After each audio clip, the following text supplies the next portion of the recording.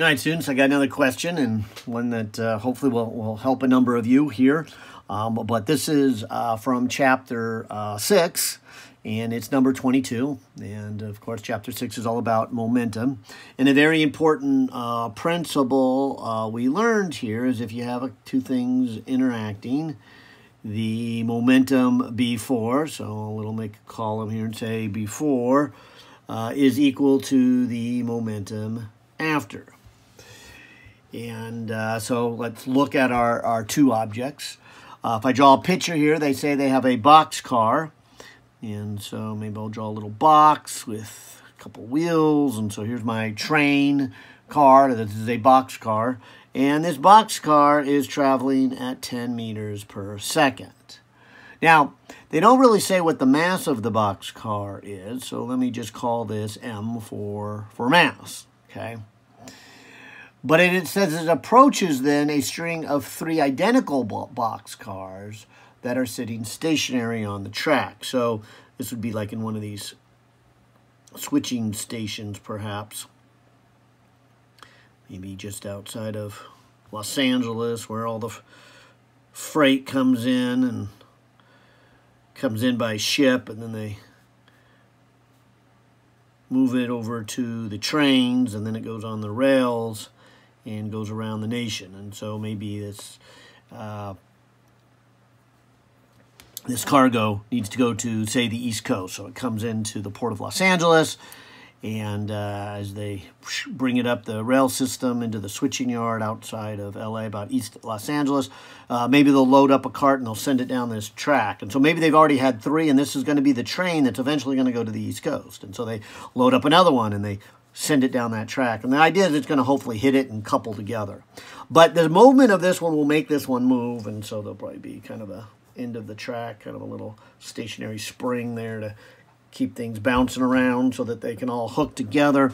But this is the idea of the problem. We're hooking up a bunch of cars here. And so in this case, we've got one of mass M, and we've got three identical ones, which probably if they're identical, these would probably be empty ones. And so maybe it's the reverse. Maybe they've unloaded their cargo on the East Coast and they're hooking them back together to send them back to the port of Los Angeles for the next round. Who knows? But that being said, let's just read the problem here. And it says a moving boxcar collides in and links with the stationary one. Then the four move off together along the track. What is the final speed of the four cars immediately after the collision?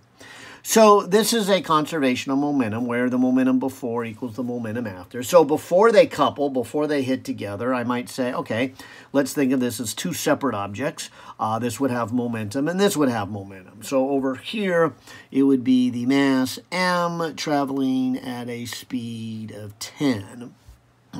And then also this other clump here would have a mass of 3m, because there's three of them, but it's traveling with a speed of 0. So the total momentum only comes out to be 10m, because that is 0 momentum, not moving, and then, of course, 10 times m. Now, that has to equal to after they hook together. And so if you can imagine now this one hooked on here, and, of course, that coupling would make these starting to move, but would slow this one down. So they'd be moving off together. Clearly, something less than 10 if this is going to slow down as it pushes those forward. But at this point, you can probably just think of it as one big object. So I'll think of it as 4m traveling at some unknown speed, v.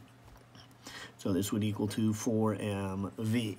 And I think what can make this one a little challenging for students is they're like, Wayne, I don't know what the mass is. And so that's fine, just keep working with it. What you know is that when they couple together, there's four of them.